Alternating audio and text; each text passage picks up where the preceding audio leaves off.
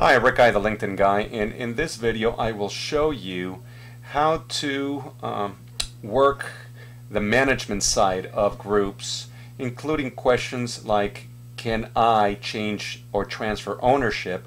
Or the flip side of this, I know the owner of the group and I would like to see if they would transfer ownership to me. So what you do is you show to the groups. So what you do is under groups, go to your groups and then find the group that you would like to make some changes on. In this one, this is my group, Link Power Group.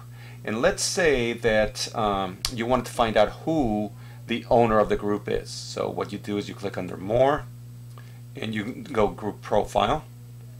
And then you see who the owner is and the managers are.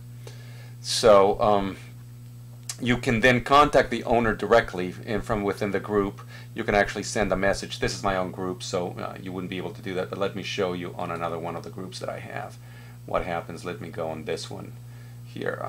Dave Moore is you click on More, the group profile, and Dave is the owner of the group.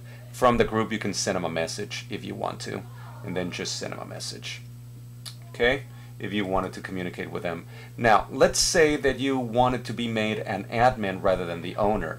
So let's go back to my group over here, and what you do is you go under More, let's see, I'm sorry, Settings. Nope, it's incorrect. You go under Manage, I'm sorry, Manage, and then Participants. And then what you can do is you can change the role of people.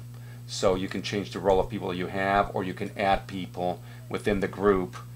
Let's say if I wanted to start typing Dave, masking. Okay, I can search for them.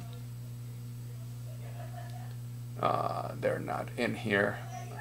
So what you want to do is you want to find out from the members. You can go ahead and select the person that it is, and then you just change the role. So what you can do is you can actually change it to manager and or moderator.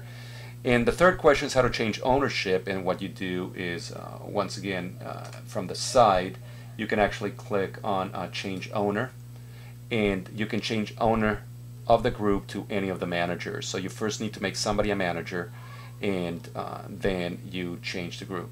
So if I wanted to find the participants, let's say that I wanted to do any of the members, I would first select one person, change the role, make him a manager. Once they appear on the management, then I can change the owner of the group by selecting who that is.